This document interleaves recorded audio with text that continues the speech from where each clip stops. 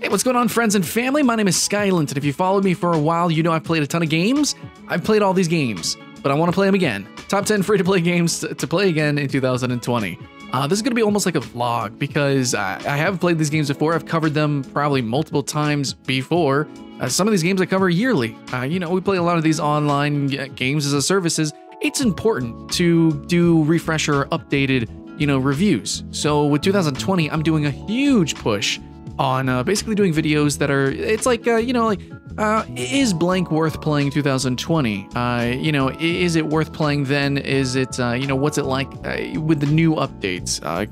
So I'm going to be trying to play these games again, and I'm excited. So these are the 10 that I'm excited to jump back into, and I'm going to have fun with, and ones that I am very much planning to do reviews on here. But we'll see what happens, and we'll see when that happens. Depends on when they have their expansions, when they have the next big update or whatever. I can tell you right now, our number one is going to be the one that I'm going to be doing the fastest and the quickest. But yeah, without too much time to waste, let's go ahead, let's jump into the top 10 free-to-play games to play again.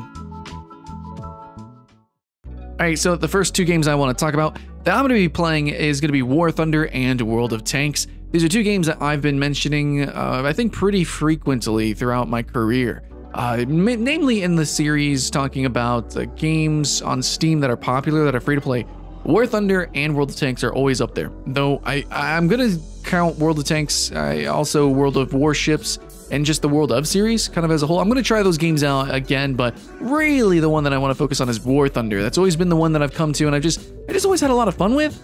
And also I'm really confused because World of Tanks Blitz seems to be really popular. I don't know why World of Tanks Blitz is like more popular than normal World of Tanks, or what's going on with that. I guess I need to find out. I need to do that for you guys, but for me personally, I'm pretty excited, looking forward to War Thunder. I might play some other games somewhat in the genre, but most of them kind of fall flat. Like what happened to Dreadnought? I don't think I want to talk about Dreadnought. I might play Crossout though, but that's kind of a different game. Anyways, so yeah, War Thunder, definitely. Number 9, Warframe and Destiny. These are two looter shooters. Destiny borrows a lot from Warframe, but at the same time, it's kind of its own thing, right? It's a little bit different. It's free to play now, so I guess I should go check it out and just kind of, do that little refresher. Now that it is free to play, I know some other people have talked about it, but also now that it has some expansions and is it actually better, or is it still the same kind of shitty grindfest that it was before? And then Warframe, is it still the amazing grindfest that it was? Though with all the drama going around YouTube about it, I think it might be slowly turning into a shitty grindfest, which is so easy to do. But high hopes for Warframe. That's going to be the one that I'm really looking forward to. But I think Destiny, it's been I completely skipped Destiny. I actually refunded it. I was going to do a full review. I wasn't about to be a part of that. And I'm very reluctant, even after going free to play, and even after departing Activision, to actually jump into it. But 2020, you know what? I should probably do it for you guys. Fortnite. I should look at Fortnite again? Yeah, I wrote down Fortnite. I should play Fortnite. I really should. It's a game that in so many ways I applaud it. I talk about it a lot. I love and celebrate Fortnite.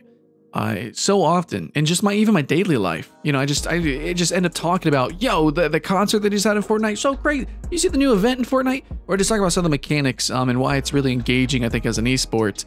And I do need to really pay more attention to esports as a whole, but regardless, Fortnite is a game that I was pretty good at, actually, back in Season 2. And I think I could do a couple of really fun videos with Fortnite. Some challenge videos, but mainly, really need to ask and answer the question, how hard is it to get into Fortnite in 2020? Because it is kind of a sporty game, isn't it? And I love me some sports, not physical sports. Played football, did that, I'm done with it.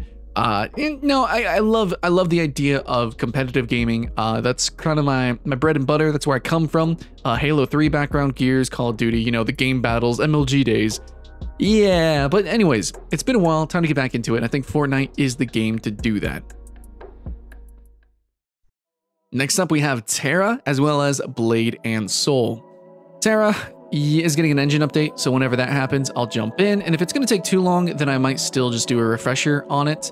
But that was one of my biggest complaints, other than the really boring leveling, was the fact that it seemed very unoptimized. Blade and Soul, also, a lot of people complain about that. I kind of saw that too, but by that point, I have a more beefy machine. Both these games I got to endgame, So I should be able to more immediately jump in and do a proper, is it worth it? Even though they're MMOs, I should be able to do that, especially with Blade and Soul. But yeah, they're getting engine updates, Unreal Engine 4. It's going to be kind of exciting.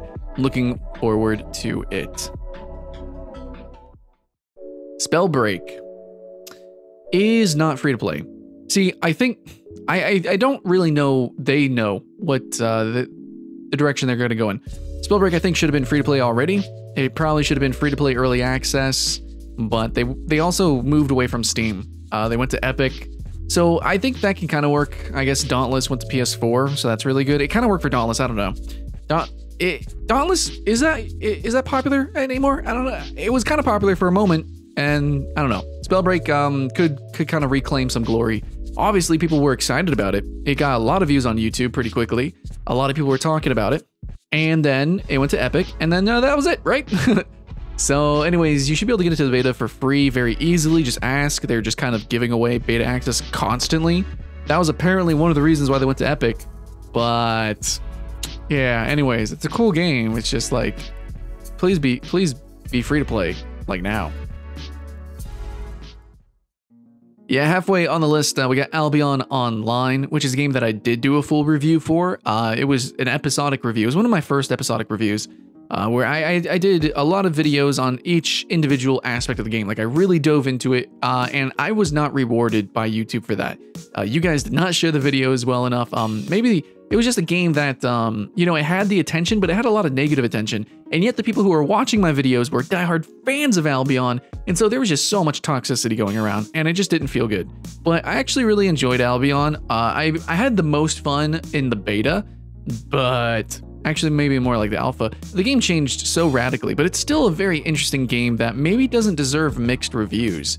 I think maybe it's a more peculiar game. It's not quite the Ultima clone that it wanted to be, but it's also something different. I don't know, the balance was really all out of whack for the economy, but I think it's really coming on its own now. I think Albion Online is actually here to stay for real, and this game that has had so many evolutions, not always in the right direction, I think it's time that, you know, I do a refresher and really call it out on if it's still got some bullshit or if it needs to be rewarded and applauded for, you know, some really great and awesome changes.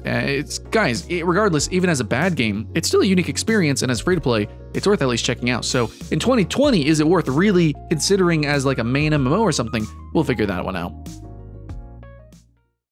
Number 4 is Neverwinter.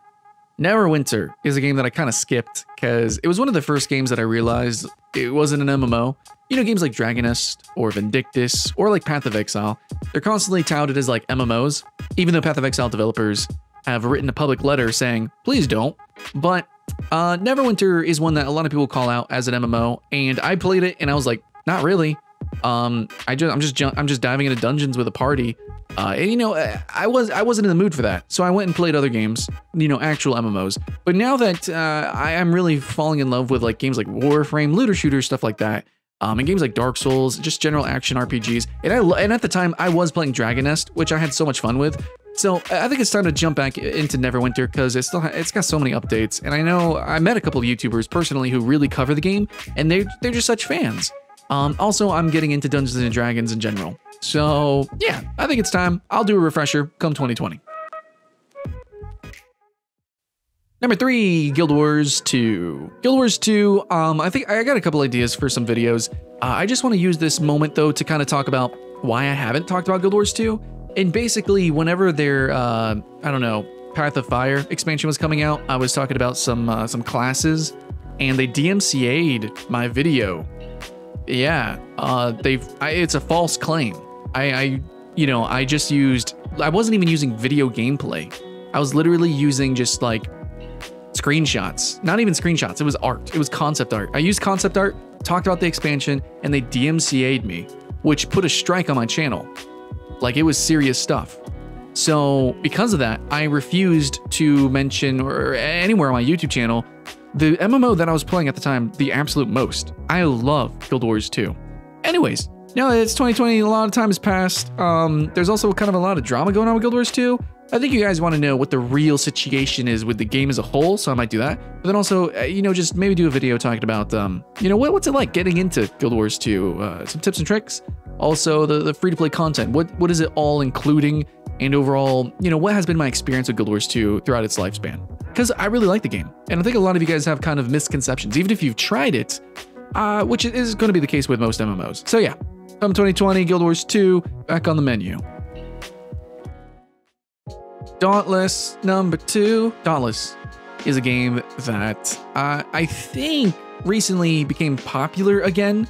When it was first announced, it did not have much players. They kind of trickle-fed players into the beta, and then they put it on Epic. They put it on Epic Game Store, and that didn't do too much for it either. Also, Dauntless has this bad habit of not really doing much. They desperately need like 3 new weapons.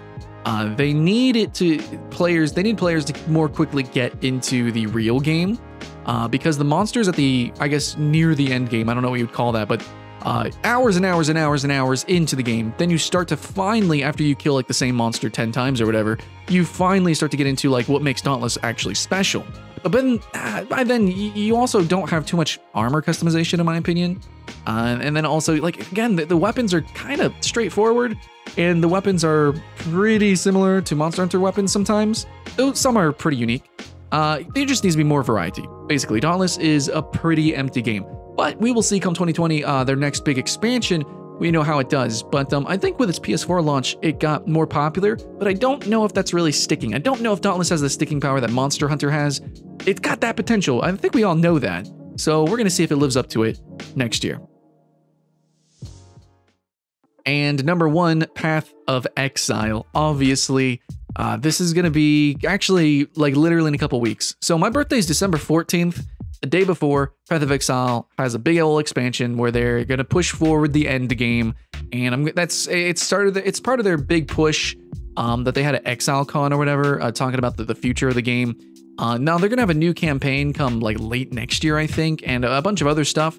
The Path of Exile always expands. It is always growing. It's similar to Warframe in that extent. Actually, I could probably do a top 10 most expansive free-to-play games.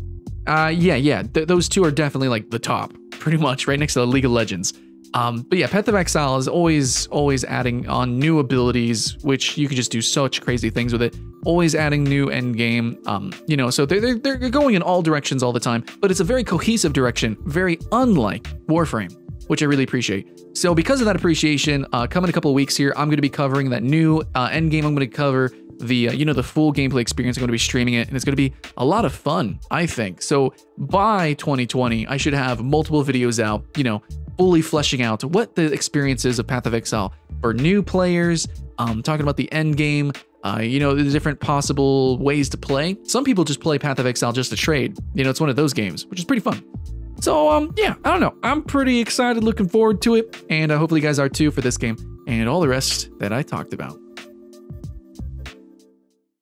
Hey guys, that's it. Those are my top 10 free-to-play games to play again in 2020. I'm going to be playing more, obviously, such as Paladins, probably Realm Royale, maybe some others. But, there's just some that I have more enthusiasm for, or I know that in the future, they have very clear expansions or updates that are happening that I can, more quickly latch on to. That's better for the algorithm. It's better for you guys because it's when new players are going to be, engaged in the game. And also, so many times I've done first looks where it's like, why didn't you wait for the next expansion that comes out next month? So I'm going to align my videos to expansions, to updates, and then, that's just the way it's going to work, okay? I don't know. I'm not going to explain myself, okay? It's just a YouTube thing. But anyways, hopefully you guys have fun. But if there is a game that is getting a new update or maybe a relaunch or something like that, like Critica Reboot just happened, maybe I should cover that like immediately. So let me know, guys. And I don't just play free-to-play games. I don't just play online games. I play all games. It's Skylent games period. I freaking love video games, and not even just video games. But if you guys have any thoughts, feelings, or ideas of any kind, let me know. The channel is called Skylent Games, but it's the friends and family show. Okay, so thank you so much, friends and family. I hope you had fun with the video. All I can ask is to keep that hype alive and maybe subscribe and like and stuff like that. But I will see you again next time.